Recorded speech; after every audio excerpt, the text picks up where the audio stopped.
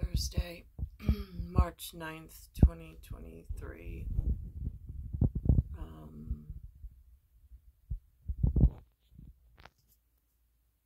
There's this word somewhere in the diction called arbitrage. My entire life seems to be some summation of some arbitrary facts.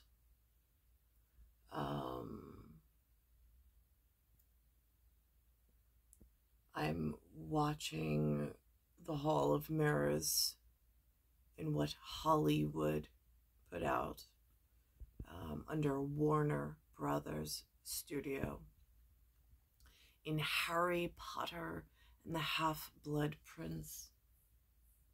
There's mention of Draco Malfoy. Of course, I looked up draconian law, the fight with the Greeks.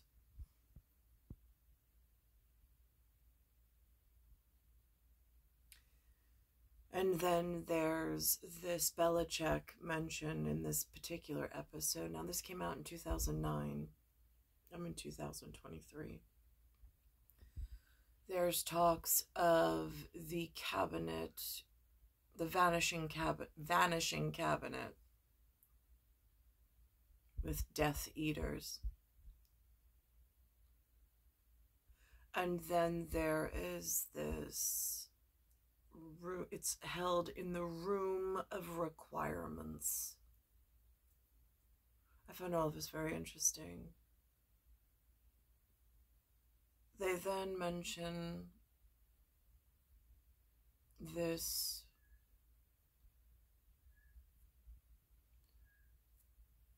story to Harry about the fish. Again, I'm on an island, looks very much like a fish. They tell Harry about his mother, Lily. The overall is how she died for him, how much she loved him. And again, at Vanishing Requirements, with arbitrary issues built into my life events, and somewhere there being a petticoat junction. There's some Tom Riddle.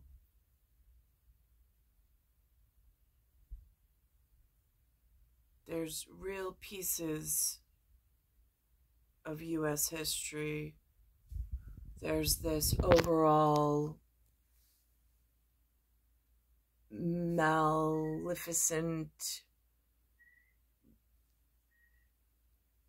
way that I've been harmed. And yet, I don't know whether to thank the good Lord that there is at least evidence of whatever.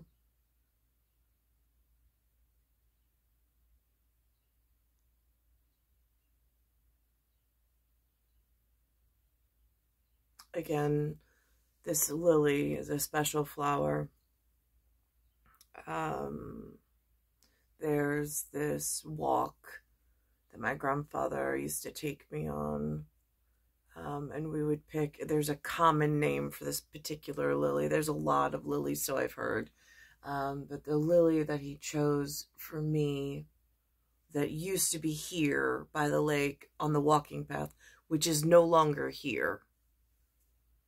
Again, the type of man my grandfather was. He made contacts. There were others that walked the same path that knew the common name for this lily that is only from this area in whatever the vanishing cabinet is, but on file with important places.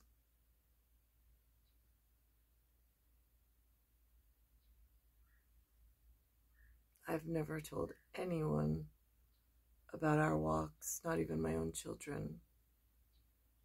But yes, yet this lily exists. I know the common name of the lily for this area. I'm in this flag and pattern system still.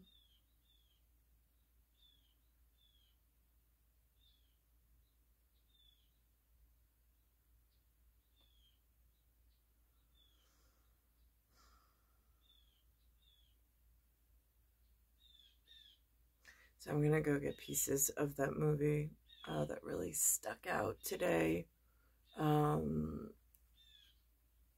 the Harry Potter series. It's the movies, the numerics is 6 on it.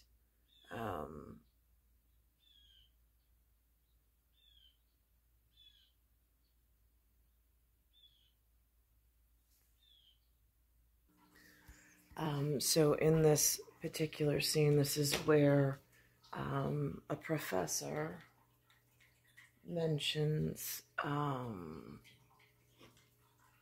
the story about Lily, and of course it's James Potter.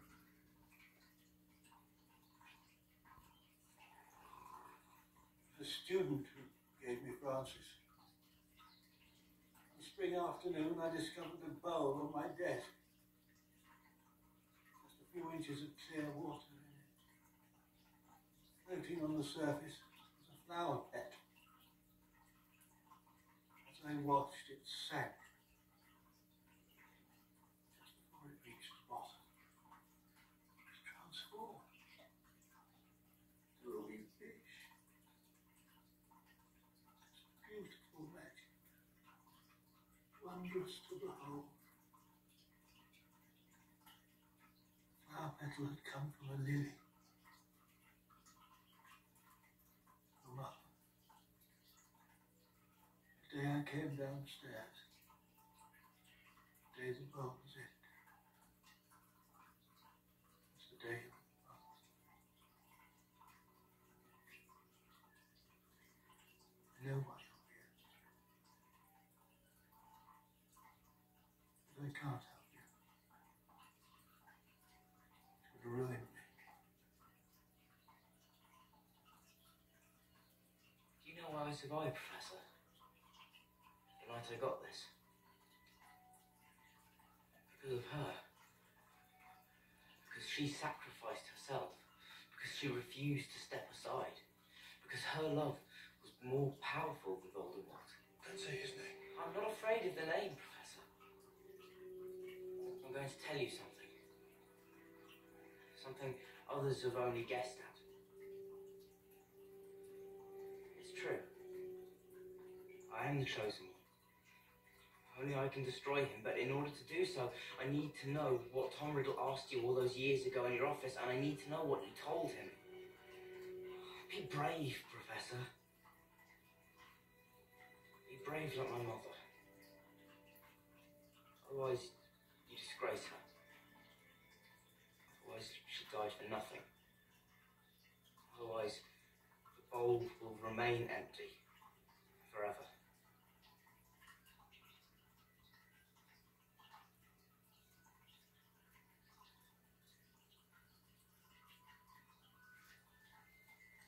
Please, don't think badly of me when you say it. No idea what he was like even then.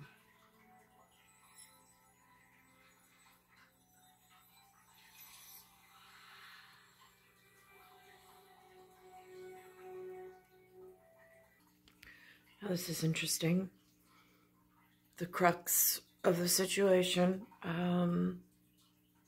Draconian laws, Greece, 7th century.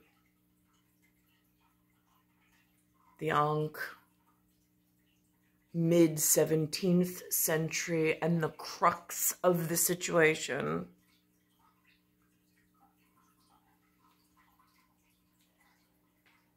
I was in the library that night, in the restricted section, and I read something rather odd about a bit of rare magic.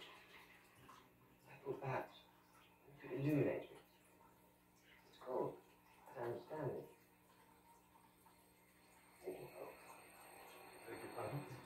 I don't know anything about such things, and if I did, I wouldn't tell you. Now get out of here at once, and I'll never ever get you back again!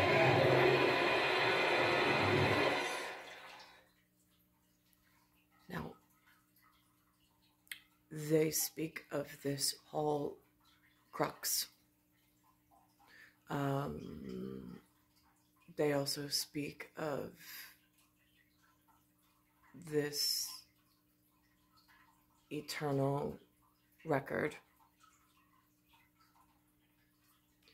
But they also speak of, I mean, again, it touches on the transcendence of time, especially in like a supersymmetrical superposition for which one apparates and incarnates and then is able to almost clone its own clock well into the future. It is real. It is real. It has happened. I happen to have one of these superpositions.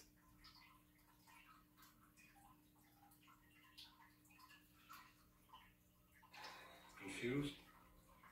I'd be surprised if you weren't. I don't understand. What happened? This is perhaps the most important memory I've collected. It is also a lie. This memory has been tampered with by the same person whose memory it is, our old friend Professor Slughorn. But why would he tamper with his own memory? I suspect he's ashamed of it. What? Why, indeed. I asked you to get to know Professor Slughorn, and you have done so. I want you to persuade him to divulge his true memory any way you can. I don't know him that well, sir.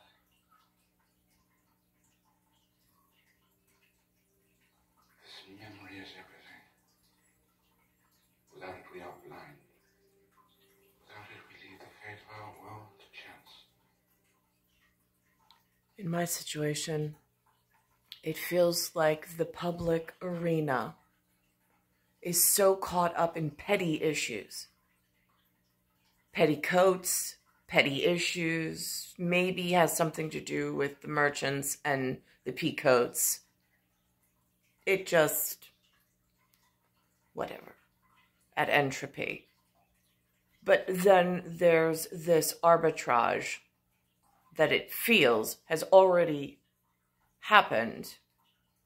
I don't know why the arbitrary facts seem to be like in this crushing state on my person. But I know that when I was younger, there was this family member I was intended for. And I am not clear why the humans chose to go with petty issues and arbitrary issues and create Hollywood document or epithet as insurance, I'm assuming. So again, there's this, and then there's this mention of this vanishing cabinet.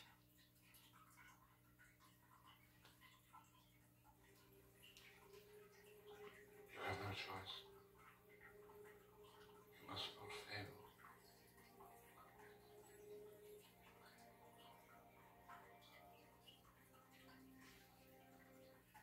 And if you notice, Dumbledore has these very elongated fingers and hands.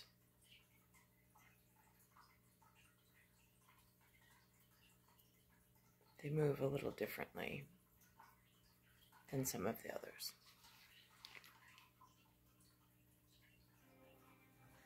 I reckon you acquaint yourself with the chapter on antidote. I'll tell you more about the Zors in our next class. I don't...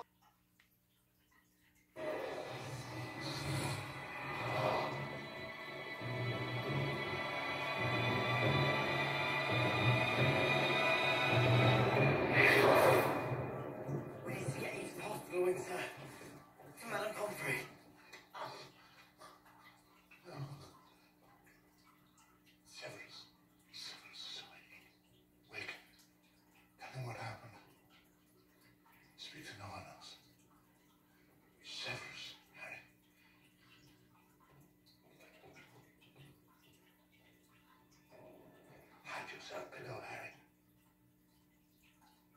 This speak will be seen by anybody without my permission. Whatever happens, it's imperative you stay below. Harry, do as I say. Trust me. Trust me.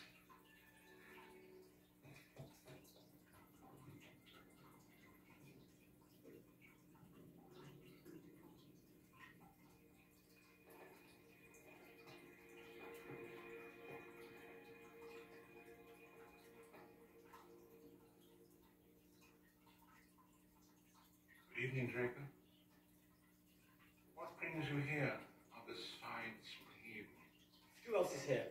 I heard you talking. I often talk aloud to myself. I find it extraordinarily useful.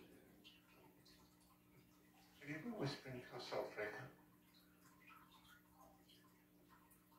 Draco, you are no assassin. How do you know what I am? Done things that would shock you. Like cursing Kate. They have this associated with Athena in Athens, in Greco, 7th century. Well, I'm hoping that in return she'd bear a cursed necklace to me, like replacing a bottle of mead with one laced with poison. Forgive me, Draco.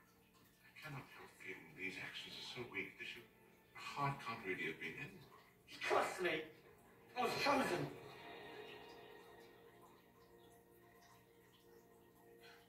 I shall make it easier for you. Stay honest. Very good. Very good. No, hello.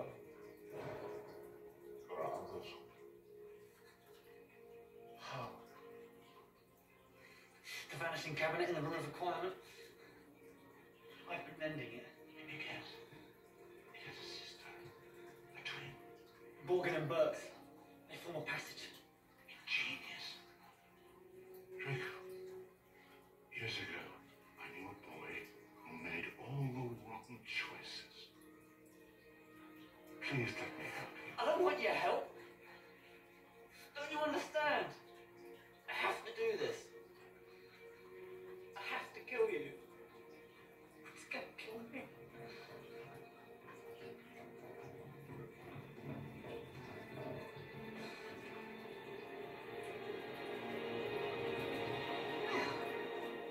Look what we have here.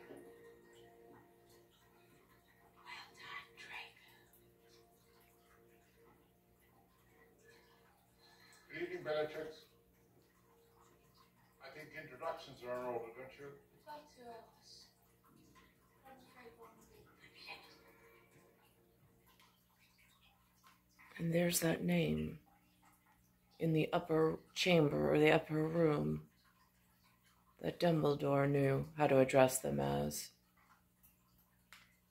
while Harry's under the floorboards. He doesn't have the stone, just like his father.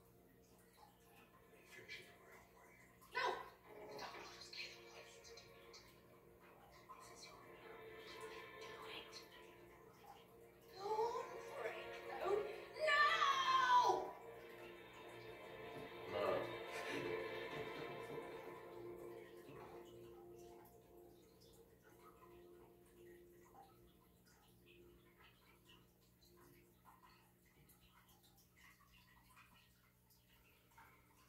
It's star 1978, star 8378, Nicole, Cattaruzza, it's Earth, solar system, Milky Way universe, galaxy is broken.